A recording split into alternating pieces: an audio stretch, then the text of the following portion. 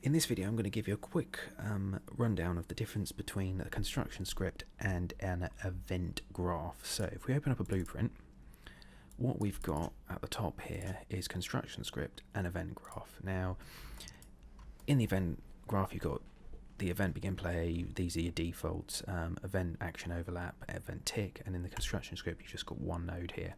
Now the construction script basically, so I'll close this.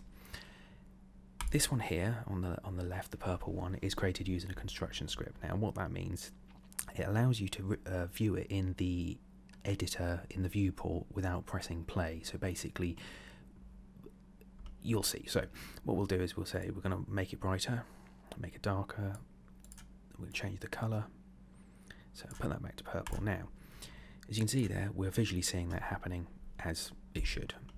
Now if we go over to this one, which is created using the event graph, as you can see here, if we do the same thing, create up the intensity, nothing, we'll move the color, nothing, but what we'll do is if we set that to green, press play, it then sets the script going. So that's the best way to explain it, is that you can see this visually as you're working on a project using a construction script. So as you can see in this one, construction script, we can do whatever we want with it. We can light a scene, change a texture color, whatever, however we've programmed our blueprint.